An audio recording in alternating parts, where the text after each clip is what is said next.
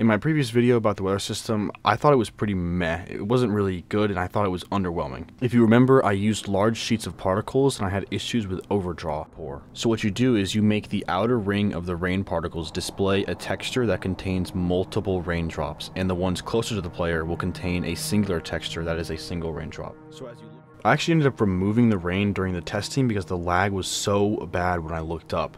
So my rain short is quite outdated and not really a good introduction to weather. So I spent some time redoing the weather system along with creating a whole new cloud system as well. Initially, I tried to build this cloud system as a growing grid of cells. Cells would spawn nearby cells in the direction of the wind, and cells against the wind had the chance to die off. This created a pretty interesting cloudscape, but it wasn't easily manageable. I couldn't really handle transparency and I wanted a true 3D version. So obviously, the next step in 3D clouds is volumetric clouds. Clouds like Red Dead Redemption 2 has. So I didn't do that. Instead, I spent even more time trying to refine the previous system with an entirely new axis. I messed around with different textures for cloud cells, shaders, and other things. It never really looked good to me, so I decided I needed to try a different approach. This next approach is what I ended up sticking with. So to preface, I really wanted volumetric clouds in a sense of scale. I didn't want to use a 2D image, a skybox, or anything like that. Since more than half of the game will take place outdoors, it needed to be in the world.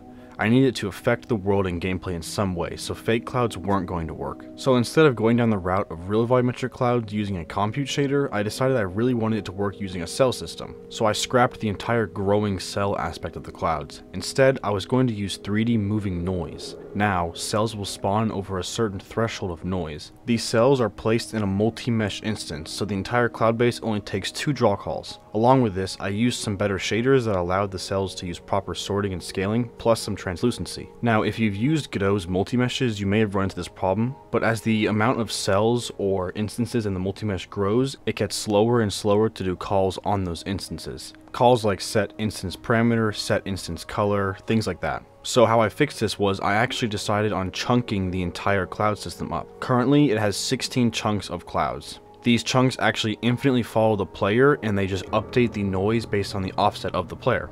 So what happens is, instead of the chunks constantly updating every time the player moves, when a threshold is reached, the cloud system moves the whole thing over by the offset. This sped up calls for instance changes a ton.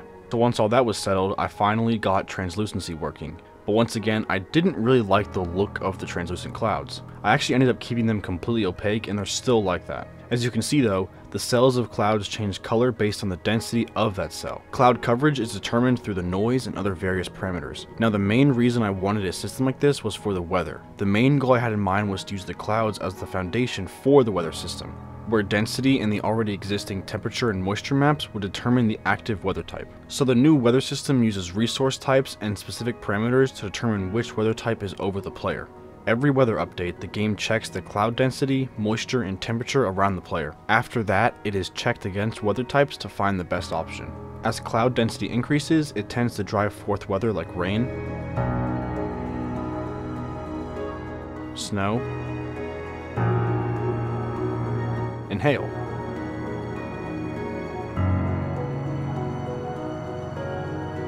But these specific weather types are only different because of their preferred temperature and moisture. What this means is that if a rainstorm is currently happening, you can actually move towards a colder climate and watch the transition to snow. Transitions occur using the 2 best weather types and slowly ease towards the prioritized one. The priority happens based on the score gathered. Then this score is used to ratio the amount of particles and events for that weather type. So as the weather type transitions, you'll see mixed weather. Prioritized weather also takes hold of the environmental changes. Each weather type has its own particles, and some even have weather-specific events like thunder and lightning.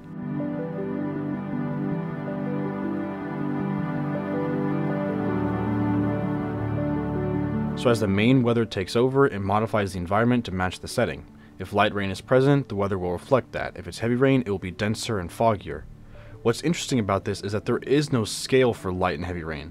As I said before, it uses the ratio of that weather type to modify the environment too. There's essentially a seamless transition between weather. How this works is there's a scale of 0 to 1 for a weather type. 0 means this weather is not happening, 1 means this is the only weather happening. You can sort of think of it as a 0 to 100% scalar. So what this means is as weathers transition, they only show about 40 to 50% of their usual weather amount. This also means you can get mixtures like 20% rain and 80% snow or 50-50. Anyway, here are some examples. Any events or particles associated with the weather also follow the wind direction.